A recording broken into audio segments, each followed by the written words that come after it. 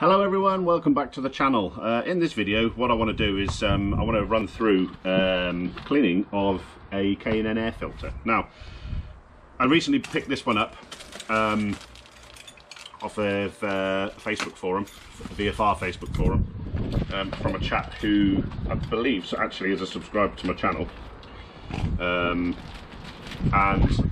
what he did was he bought a power flow filter for his VFR. And when he opened up the airbox, obviously opened up the tank, took the lid off the airbox and found this K&N in it. So what he did was he came onto the forum and offered this one for sale at a really reasonable price, and sent it to me. So yeah, naturally what I want to do though is give it a good clean, ready to go into my bike. So what I'm going to do is open up the package that he sent. He wrapped it really well, and have a look at what we got.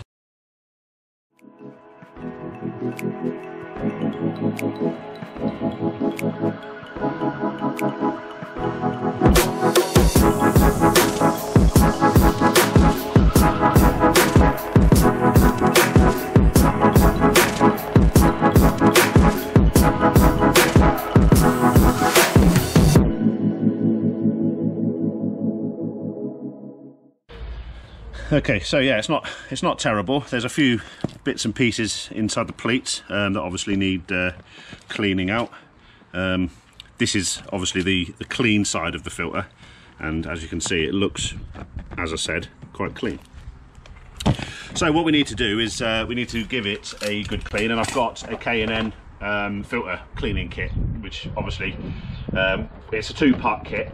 Let's open this bad boy up and have a look at it. So there should be a bottle of cleaner, which is what that one is, and then a bottle of filter oil. So K&N air filters basically work by capturing particles using oil. The gauze itself is quite open. You can actually almost see through it. So adding the oil is what actually does the filtration. So what I'm going to do is give it a spray with a cleaner all over.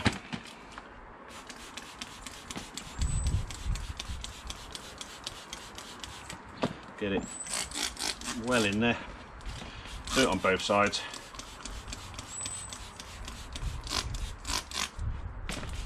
Right, that'll probably be enough.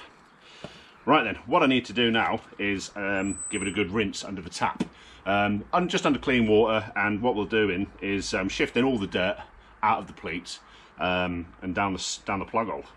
So I'll let the cleaner soak in for a few minutes, and then what we'll do is we'll go over to the sink and give it a good wash.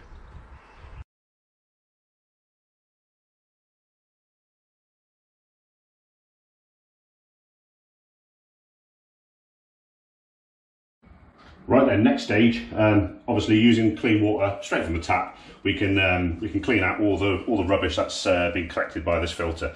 Obviously, what I recommend you do is get permission from the missus. The last thing you want to do is come along, find you cleaning your air filter in your kitchen sink. You know you're going to be on enforced celibacy, so make sure you ask permission first. Right then, just using clean water, give it a good wash.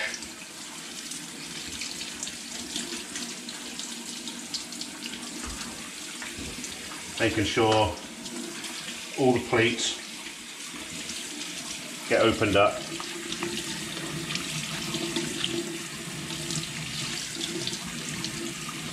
And any dead flies and bits and pieces are all ejected. Takes a little while, but be thorough now, and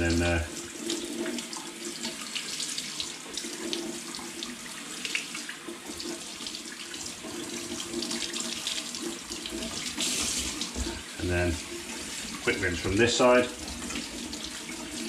This is obviously the clean side, so what we're doing here by going from the clean side to the dirty side is any dirt that's you know, still in there, hopefully, should be pushed out from here, and I'm giving it a bend, so I'm opening up the pleats on that side.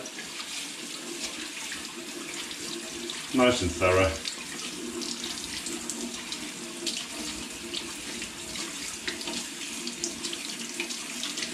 Now, this is basically the process that you do every time you would change your air filter.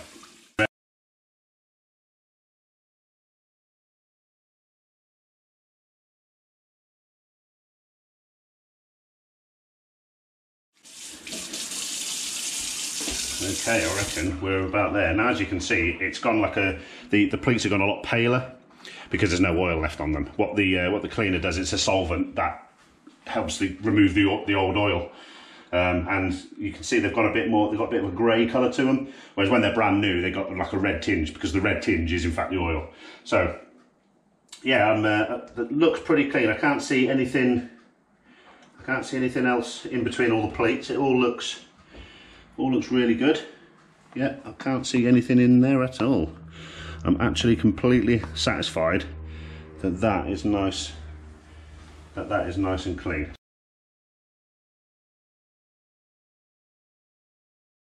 So, all I need to do now is I need to put it somewhere nice and sunny.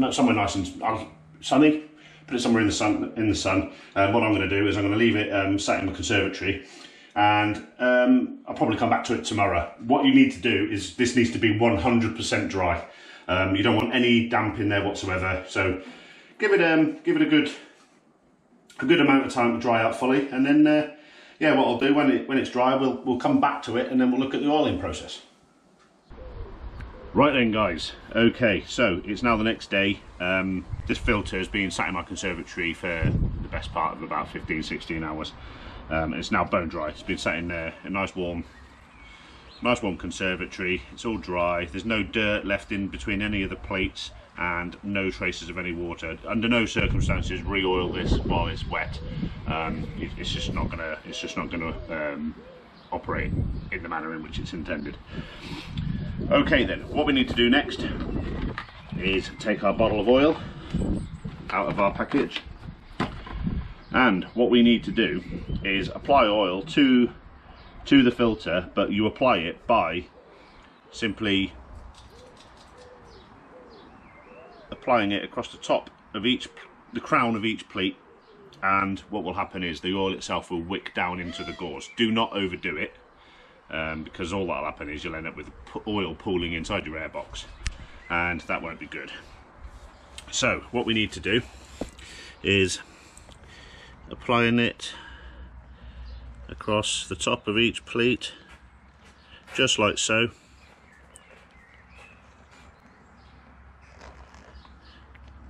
All the way along.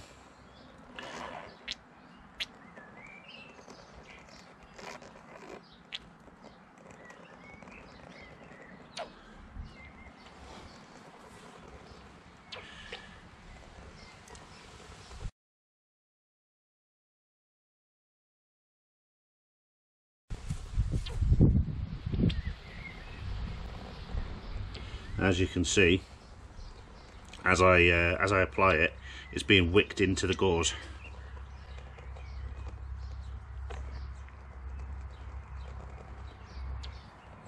I'm not applying too much. I'm just a little dribble all the way along.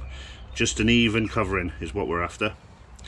If when we've completely oiled the filter, there are any areas of it that aren't red effectively, then what we'll do is you can go back and just touch them up, just to give it a uniform coat of oil.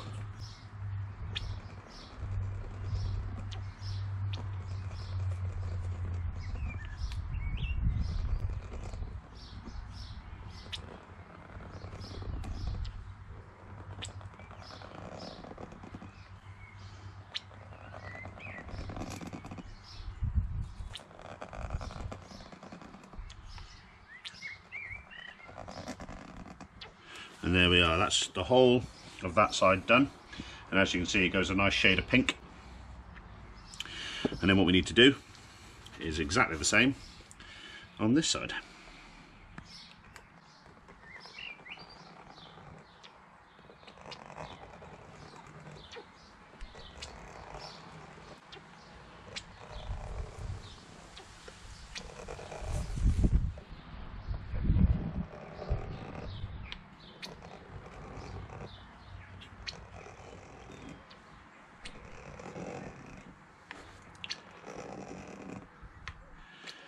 There's plenty of oil in this bottle to probably do 4 or 5 filters, to be honest.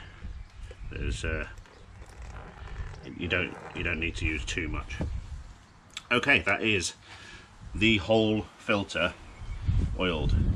Yeah, and as you can see, it's got this nice pink colour to it, and it looks pretty much brand new again. Okay, that is literally it. What I'm going to do, I'm going to leave that just to sit. All the oil will soak into the gauze, and then it'll be good to go.